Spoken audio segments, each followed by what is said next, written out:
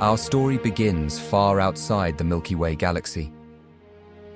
Millions of years before even the faintest whisper of human civilization was to be heard across the stars.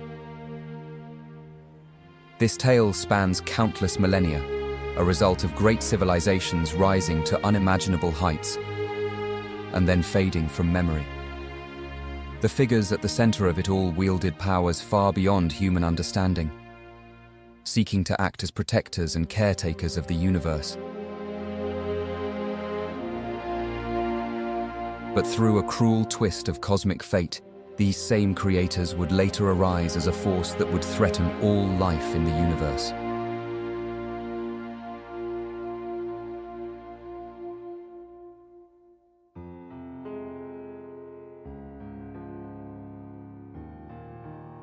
The precursors, originating beyond the Milky Way, traversed into our galaxy eons ago. They were an alien race that epitomized an extraordinary level of advancement, venturing across galaxies and initiating life as part of a grand experiment spanning billions of years. Existing as transcendent entities, they transcended conventional sapience. Described as visionary creators whose consciousness spanned myriad realms, embodying infinite forms and voices with a singular purpose. Unbound by specific physical forms, the precursors seamlessly adopted shapes at will, undergoing cycles of demise and rebirth, embracing diverse incarnations, both corporeal and ethereal. Their existence fluctuated between epochs of advanced spacefaring civilizations and periods of primal simplicity, confined to their planetary abodes. Through the use of a novel technology known as neural physics, the precursors wielded meta-technological prowess to manipulate the universe's fabric.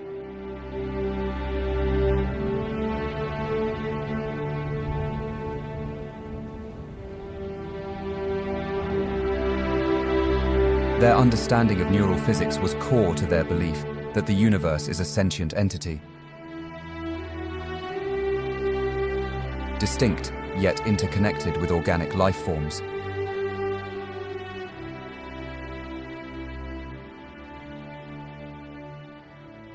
Central to their civilization was the belief in the enrichment of the universal whole through the diverse experiences of biological organisms.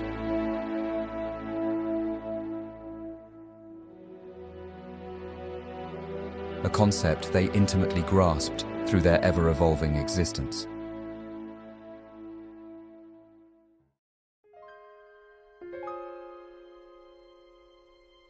The precursors didn't adhere strictly to benevolence, acknowledging strife, pain, and even malevolence as intrinsic elements of the cosmos.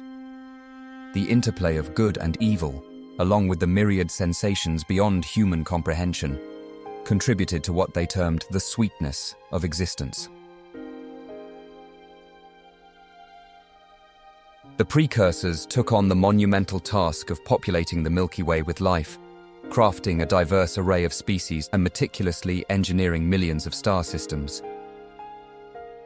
As part of their stewardship of all life, they held the mantle, a role of guardianship, and periodically evaluated species to determine their worthiness for succession. If a worthy species was discovered, all their knowledge and technology would be passed on to them. That species would then rise to the same cosmic responsibilities that the precursors once held.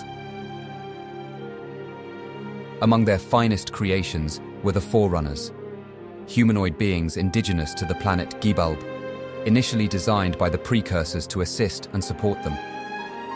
However, over time, the forerunners were deemed unfit to inherit the mantle, with records suggesting a planned eradication. Instead, the precursors had turned their gaze towards ancient humanity from the planet Ur-de-Tyrene as their chosen successors.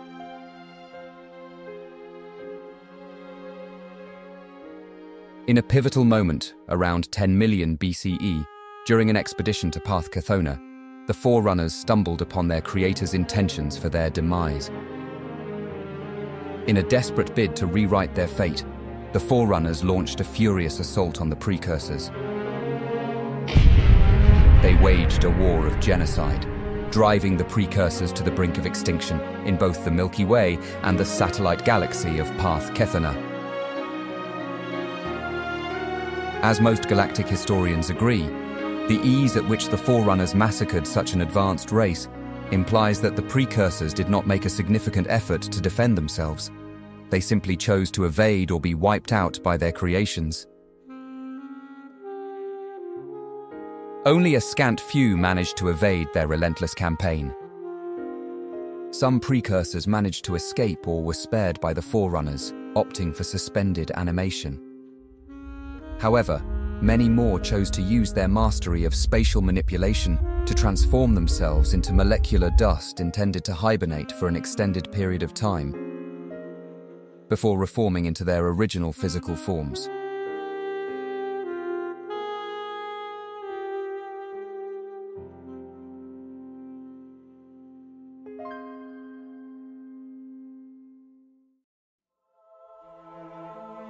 Millions of years later, the Forerunners had established themselves as the dominant power in the galaxy, employing technology that began to rival their slain forebearers.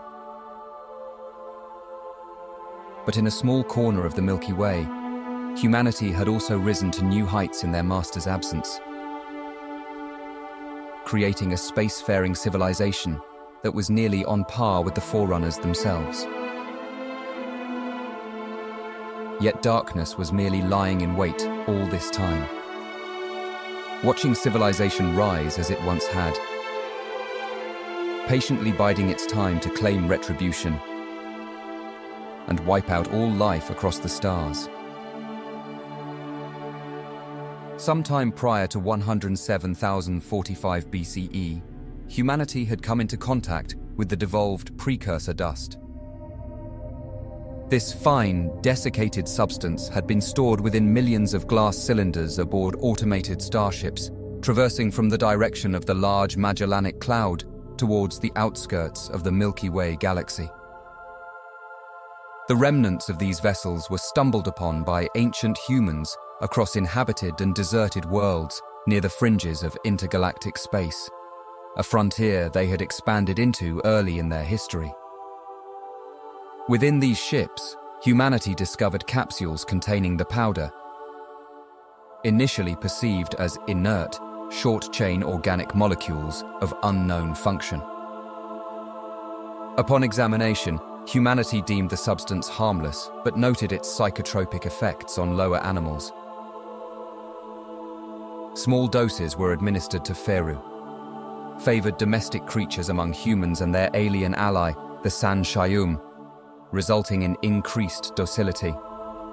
Unbeknownst to them, the powder subtly altered the genetic makeup of the Feru, initially manifesting as improved behavior before gradually inducing further genetic alterations.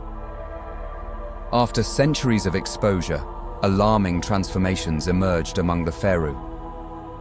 Those treated with the powder began to develop furry growths and fleshy protrusions, which others of their kind felt compelled to consume. Subsequently, genetic deformities afflicted the Feru, leading to their euthanasia or release into the wild. Soon thereafter, humans and San Shayum who had been in contact with the altered Feru began exhibiting symptoms of the powder-induced disease.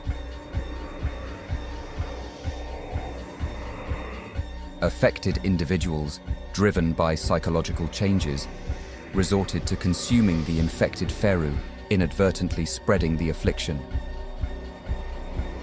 Parts of their discarded tissue and limbs also served as vectors for the disease, accelerating its dissemination. As the infection spread, a transition from primarily psychological alterations to physical transformations began.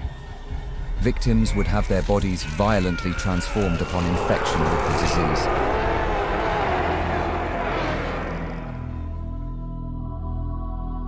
This was the birth of the beings known as the Flood. The precursors returned.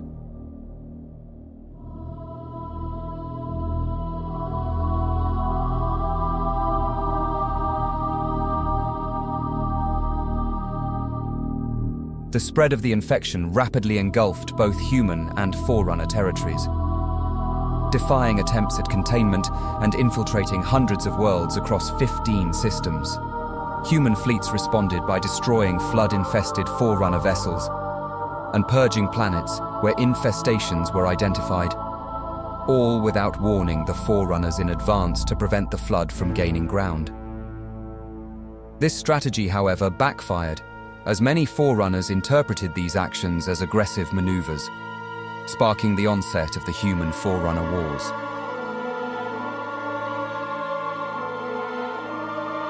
Amidst the chaos, humanity found itself weakened by the flood onslaught and embroiled in a simultaneous conflict against the Forerunners. Initially, the Forerunners celebrated swift victories over humanity, only to witness the unexpected retreat of the flood from human territories.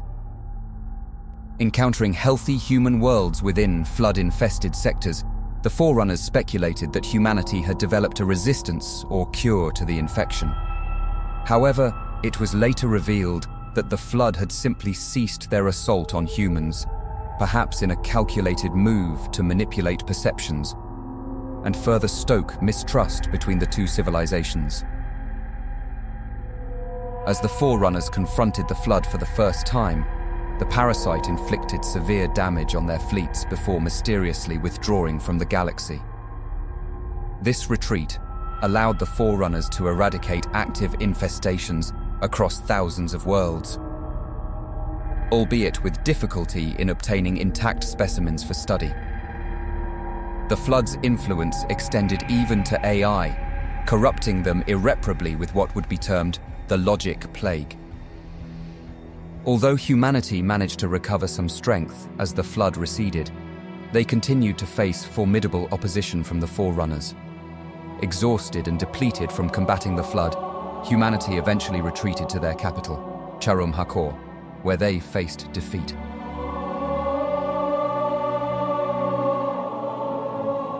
In the aftermath, the Forerunners devolved humanity to pre-industrial levels as punishment and exiled them to their homeworld, erasing all traces of their existence from the galaxy.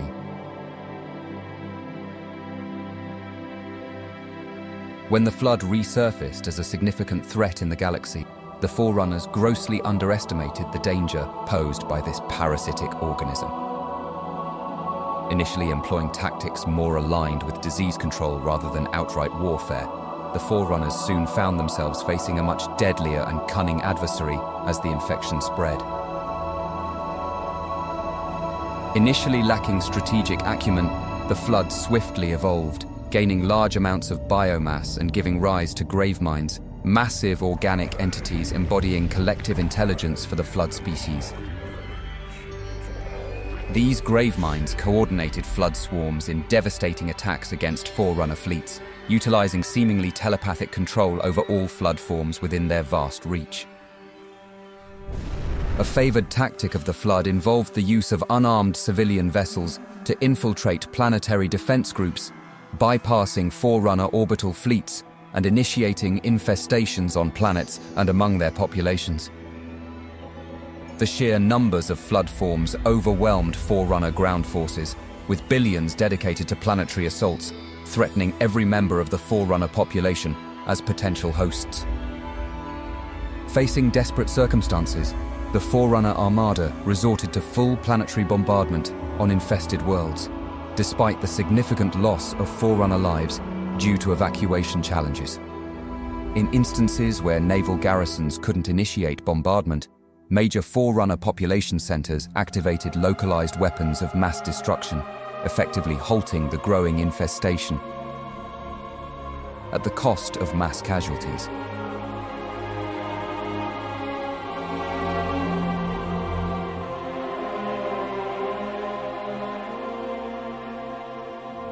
These events underscored the dire situation and the extreme measures taken by the Forerunners to combat the flood threat. The flood's exponential growth saw it spreading from system to system, driven not by a desire for warfare against Forerunner battle groups, but with the intent to infect the Forerunner population. As the flood expanded its reach, entire planetary biospheres succumbed to conversion into flood biomass. Key minds, focal points of Gravemind intelligence, soon surpassed the Forerunners in computational prowess alone. Despite the Forerunners' relentless efforts, the logic plague evolved, adapting to defy all defenses and infiltrating AIs and data networks, crippling Forerunner military capabilities heavily reliant on AI automation. Compounding the challenge was the Flood's capacity to manipulate precursor technology, seizing control of precursor megastructures like the star roads to assail Forerunner planets and naval forces. This capability stemmed from the Flood's corrupted precursor origins, granting them access to neural physics and enabling them to activate precursor artifacts. Furthermore, the proliferation of high-level key mind nodes facilitated the Flood's use of neural physics-based superluminal transit, hindering Forerunner slipspace travel. Towards the later stages of the infestation, the very perception of space itself seemed to turn hostile and ominous due to Flood-based neural physics. Despite myriad containment efforts, the Forerunners found themselves ultimately resorting to a Pyrrhic solution: the activation of the Halo Array, a network of 7 ring-shaped megastructures intended as super-weapons to purge the galaxy of all sentient life. Recognizing the Flood's parasitic nature and its dependency on potential hosts, the Forerunners reasoned that eliminating all such hosts would starve the Flood into extinction. This decision, however, sparked political strife and even civil war among the Forerunners. Nevertheless, after exhausting all other options, the Forerunners activated the Halos, initiating a drastic and irreversible measure to combat the Flood threat.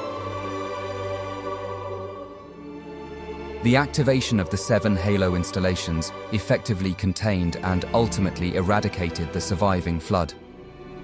The only remnants of the parasite were securely contained within state-of-the-art, high-security Forerunner research facilities, including the Halo installations themselves and specific shield worlds.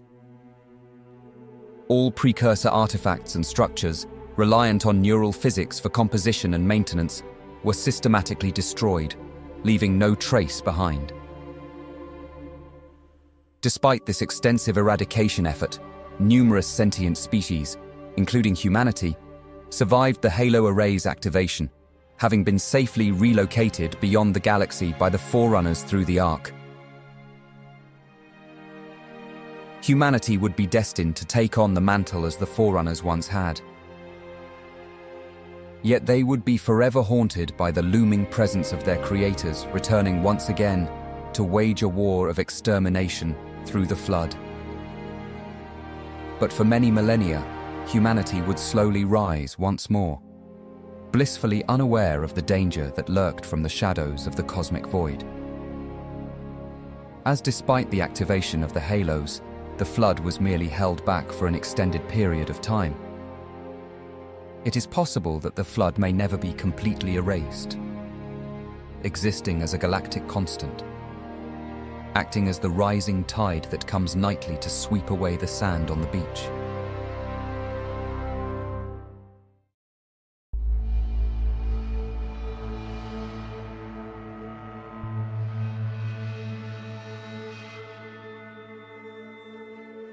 The Flood represents an anomaly that defies all known principles of biology. Their modes of growth and reproduction render them fundamentally incompatible with any natural ecosystem. Exhibiting an extreme level of adaptability, they transform hosts to suit the evolving needs of their species, demonstrating an ability to survive in extreme environments ranging from -75 to 53 degrees Celsius, as well as submerged underwater. The Flood can withstand the varied environmental conditions present on all known inhabited planets. However, the Flood appears to thrive optimally in moist and humid atmospheres. It has been theorized that the artificially induced extreme weather patterns in certain critical areas of the Halo rings are intended as a means to hinder Flood proliferation. In order to create living conditions ideally suited to their needs, the flood will actively transform the environment, altering the atmosphere and coating solid surfaces with a layer of flood biomass. All flood biomatter consists of a unique, undifferentiated supercell which serves to relay information and coordinate cellular assembly in a manner analogous to conventional neural cells. Remarkably, it also exhibits the capability to flex and move in coordinated patterns with other cells, as well as arrange itself to mimic any bodily organ required for flood subsistence. This amalgamation of traits has led some researchers to describe it as thinking muscle. Structurally, the flood supercell bears resemblance to both neuron and glial cells, featuring a central cell body with numerous tendril-like branching extensions projecting outward. To proliferate and increase its biomass, the flood relies on infecting and assimilating other life forms. While it can infect almost any organism, it demonstrates a strong preference for sentient beings, as assimilating their cerebral tissue enhances its overall intelligence. The initial phase of a flood outbreak typically begins with contact with flood spores, or simpler forms of flood biomatter, should no existing flood forms be present. Once an initial infestation is established, flood infection is usually carried out by pod infectors, complex forms generated from flood biomass during the feral stage. These infectors target hosts by leaping for the most accessible area of the victim's torso, often the left side of the chest below the neck for bipedal species. Upon contact, the pod infector burrows into the chest cavity, inflicting mortal wounds. As the host perishes, the pod infector extends tentacles to tap into the victim's spinal cord or nerve center, mimicking the nerve signals produced by the host's living brain.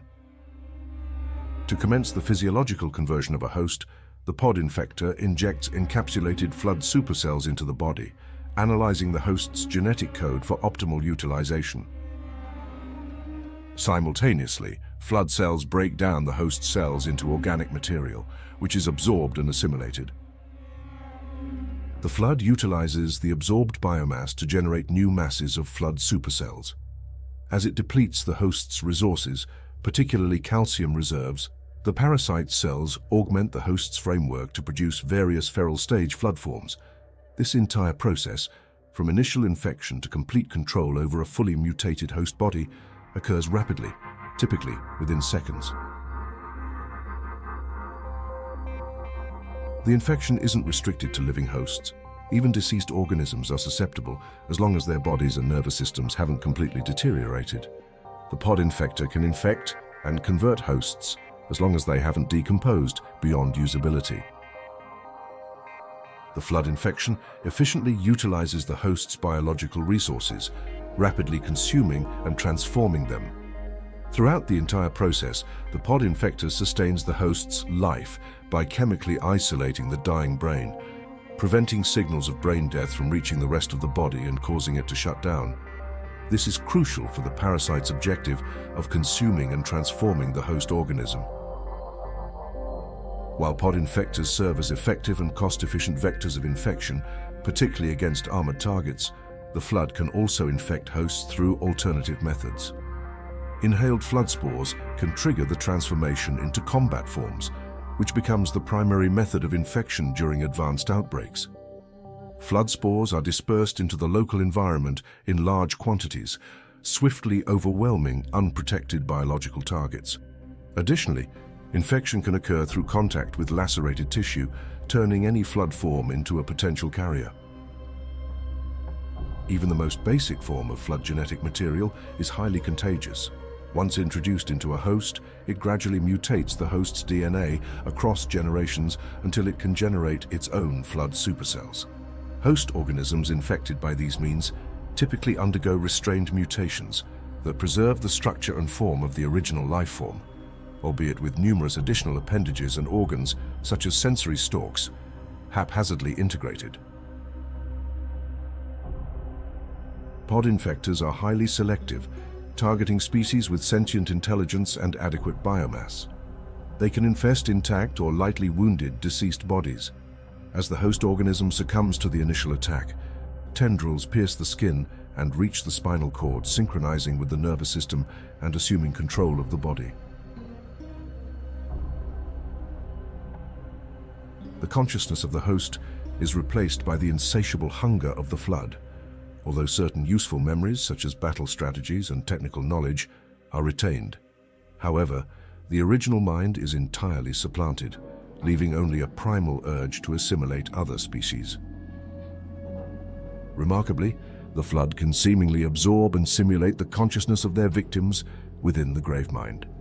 In rare instances, such as when specific information is sought from an individual's mind, the flood employ an alternate method of infestation. This method allows them to burrow into the host's mind, gradually gaining access to all of their memories. Notably, this was observed when the flood sought information from Captain Jacob Keyes. God, it hurts! This will never work, you covenant bastards! I'll never lead you to Earth! Keyes. Jacob. Captain. Service number 01928-19912-JK. Oh God, you don't want Earth, you want everything. Get out of my head.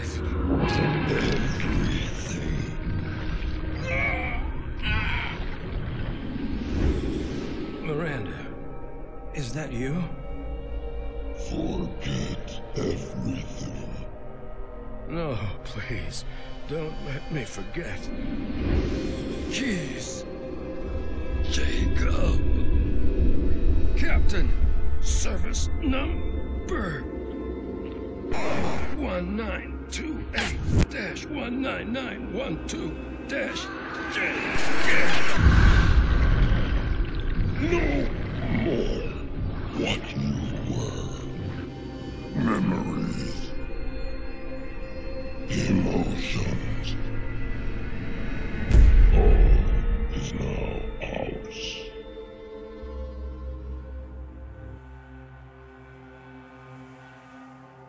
If the initiating pod infector is severely aged or damaged, the host may remain alive and conscious. Private Wallace Jenkins experienced this, retaining awareness despite the mutation of his form and occasionally exerting control over his body when flood instincts were dormant. Once enough sentient hosts are amassed to form a Gravemind, the flood's behavior becomes highly coordinated, significantly enhancing their collective lethality. The Gravemind may communicate directly through controlled combat and pure forms. While the baseline neurological assimilation remains consistent across host species, the flood infection process entails various physiological transformations tailored to the host's capabilities and the flood's combat needs. Upon infection, higher-level species with substantial physical strength are typically transformed into combat forms, where the host's physiology undergoes a complete rewrite. Organ-based systems are corrupted. Organ-specific functions become decentralized, and body cavities decay, rendering targeted incapacitation difficult and brute force ineffective. Even decapitation fails to halt or slow down a combat form due to the lack of a central nervous system. Traditional high-speed penetrating munitions like sniper rifle rounds often prove ineffective against combat forms. Targeting specific areas yields minimal physiological hindrance as projectiles swiftly penetrate decayed flesh without causing significant damage. Combat forms develop tentacles and claw-like structures for melee combat, with one arm typically transforming into a clawed appendage, while the other retains object manipulation abilities. The rapid growth of these structures often results in the displacement and fragmentation of the host's hands and forearms.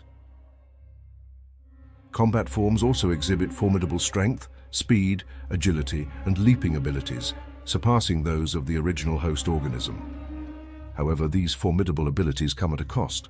The rapid and extreme metabolism required by combat forms leads to the swift breakdown of the host organism's corpse by the parasite.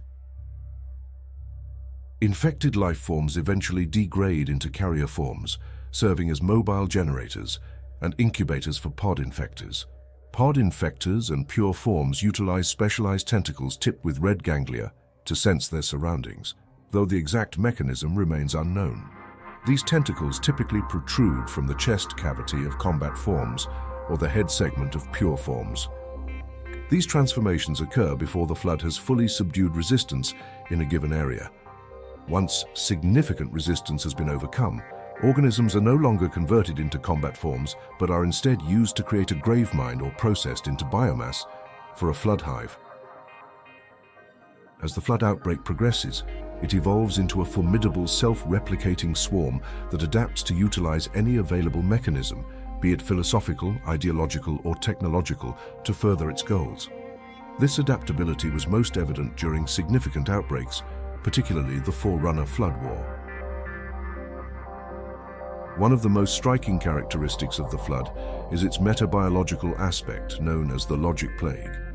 This abstract infection spreads through information transmission and exchange, particularly targeting artificial intelligences. The methods employed to propagate this infection range from subtle philosophical persuasion during discourse to more aggressive tactics like overwhelming AI networks with self-replicating information infestations. This was one of the key moments in the Flood's advancement that allowed them to overwhelm the Forerunners.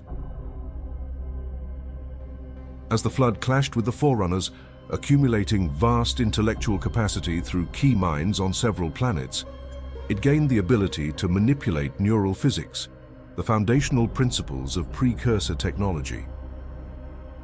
This newfound capability allowed the Flood to awaken dormant precursor structures, notably star roads, and repurpose them as weapons against the Forerunners. Additionally, they could manipulate space-time, rendering Forerunner slipspace travel ineffective. There are 4 stages that galactic historians use to classify the severity of a Flood outbreak. They are as follows. The feral stage. The Flood are at their simplest form. They communicate via pheromones and have the instinct to harvest enough calcium to establish a viable Gravemind. After a Gravemind has been established and begins relaying orders to the Flood, the coordinated stage begins. Soon after, the Flood will begin to make strategic advancements on intelligent species to commandeer and utilize their spacefaring technology, starting the interstellar stage. Once the interstellar stage begins, the Flood will immediately transition to the final and most devastating stage, transgalactic. At this point, the Flood will have consumed virtually all organic matter in its galaxy of origin, and will then move its forces into uninfected galaxies to continue reproduction on a scale that would continue until all life in the universe has been assimilated. The magnitude of such an event would likely be beyond even the most advanced technology used to purge the Flood. In this scenario, all hope would truly be lost. But hope lies in discovering a permanent solution to the Flood before this stage is inevitably reached.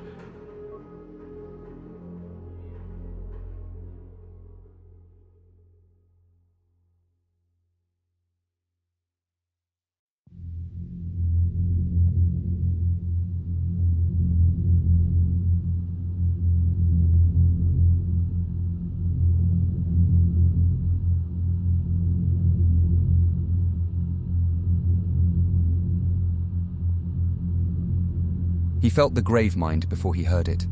A little nudge, a soft tap, tap, tap on the fleshy surface of his brain, a worm and a slither. Tremors skated up his spine, and he shook his head violently against the intrusion, fighting, writhing like a captured fish. His heart leapt and began a quick, panicked beat as the air turned thick and difficult to breathe. Shadow of sun and star. The deep, gravelly voice clicked and rumbled, each forced syllable resonating through him like a drum. Die, protector of the Ecce. We meet again. A bolt of recognition erupted, lighting through the nerve centers in his body. Denial quickly followed. How could the primordial be here of all places? Last he knew, the ancient creature claiming to be their last precursor had been taken from its time lock on Sharum Hakor and imprisoned on one of the Master Builder's ring worlds. Could it be? The one you first met on Charlock. It seemed to lift the question from his mind like tugging out the smallest blood vessel and slowly unraveling, stretching it taut. It spoke directly to the receptors in his brain. We are the same. That one, this one, others. The one he'd met on Charum Hakor, however, was nothing like this monster emerging now from the darkness. Like an expanding nest of thick serpents pulling a glutinous mound of flood victims, it came tentacles first, feeling its way along. No eyes to see, only a few mouths and tongues in differing stages of mutation. Despite counseling himself to stay calm, the Didact's survival instincts responded. Panic threaded its way into the primitive parts of his brain. He struggled against the grappler, barely noticing the blow it sent back, trying desperately to look away as tentacles glistening with secretion and blood and gut-turning growths reached for him. It was already in his mind, sinking into his memory, his subconscious, his essence. There was no small corner it did not invade. It completely absorbed everything. The violation sparked a flare of outrage. How could this horror and humiliation be his end? His species, and all species, were hovering on the precipice of annihilation. And for what? You have damned the entire galaxy for revenge 10 million years old, he raged.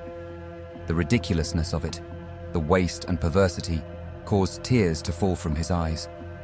His muscles shook so badly his teeth rattled in his mouth, but there was no way to usher in a state of calm. He was losing control of his bodily functions.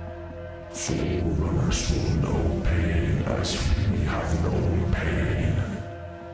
We took away the mantle of responsibility, and like petulant children you rose up and murdered your parents. Is that not perverse? You should have punished my ancestors then, he gasped. There are entire species and civilizations, innocent. What wrong have they done? They have yet to know suffering. This we shall bring to them with unrelenting dedication. All are instruments and receivers of our vengeance. The Didact's laughter rattled through his chest. He shook his head, his vitality fading. He knew he was going to die, felt the cold disorientation, the intermittent panic, and the utter absurdity of his body betraying him. Everything that you do is an abomination, he snarled, gathering what was left of his animosity. An affront to the very laws and tenets your kind created. That which we create, we also destroy. Just as you were set to destroy us, that is why we rose against you. Forerunners, humans, millions of other species from the dawn of time, beyond and before. We create, we delete. It is our nature, it is our right. You breathe hypocrisy. And Forerunners never see the mantle for what it is. A test, merely. And all ultimately fail. Humanity will be tested next. And like you, they will feed and grow fat on preeminence and power. On hubris and righteousness. And when they are at their ripest, the flood will feast once